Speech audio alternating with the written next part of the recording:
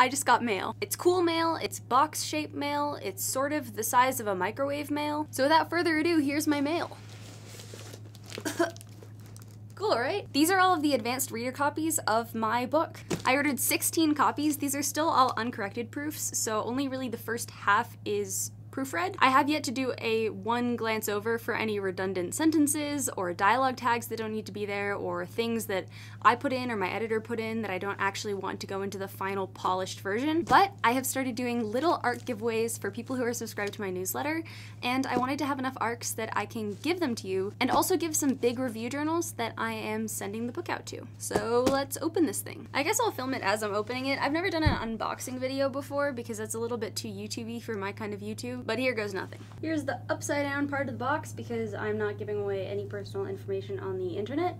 And here's my pair of scissors. Wow,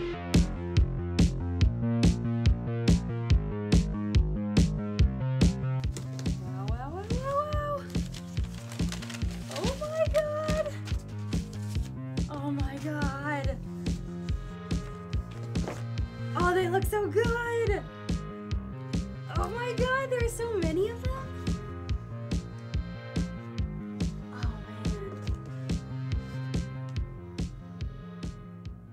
You guys, they look so good. They're in pretty decent shape. I think this spine is a little bit puckered. The Barnes & Noble paperbacks are really good, guys. Like, look, they got some pretty decent paperback floppiness. Like, compare this paperback floppiness to the floppy paperback that I got from Amazon. This one's floppier. It's interesting the Barnes & Noble ones are also a little bit thinner. I really like these. These are nice. If you are somebody who is gonna receive one of these 16 ARCs, just make sure that you know that these are not the actual finished products of the book, but it's pretty close. Like, it's the same story. I'm just, you know, making a couple of name changes to towns, or like fixing, you know, the occasional grammatical error here or there. Here's the front cover.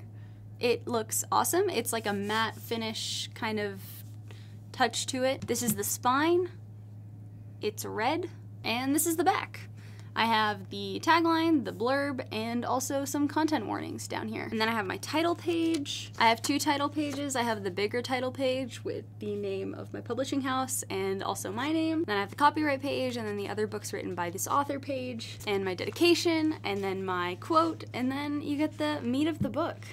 We got so many copies! Oh, and okay, here's another really cool thing. I printed these books through Barnes & Noble Press, and they allow you to print personal copies of your book. So these are not retail copies of the book. These are just printed for my own personal use. This copy is from Amazon. As you can see, they have a bar across the front that says not for resale on it, and a lot of traditionally published ARCs have a marking or a sticker or something on them that indicates that this is an advanced reader copy. So what I did is that I had these stickers made.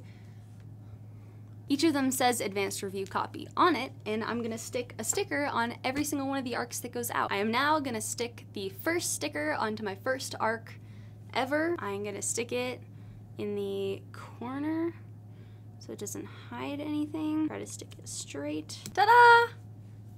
Sorry, I know I'm saying this a lot, but I'm kind of going out of my mind right now. I'm really excited about it. If you want to win one of these, I'm giving out one ARC copy to a subscriber to my mailing list every single month. So if you haven't already, go over and subscribe to my mailing list. I've put the link in the description of the video, and enter to win when I send the form out. All of the ARCs that I'm going to be sending to people who win these giveaways are going to be signed with a personalized message attached to them. So that's it for this video. I just thought it would be fun to do a little impromptu thing. I'm going to go back to our regularly scheduled programming on Monday with more videos with writing tips, so just stay tuned for that. See you later, guys.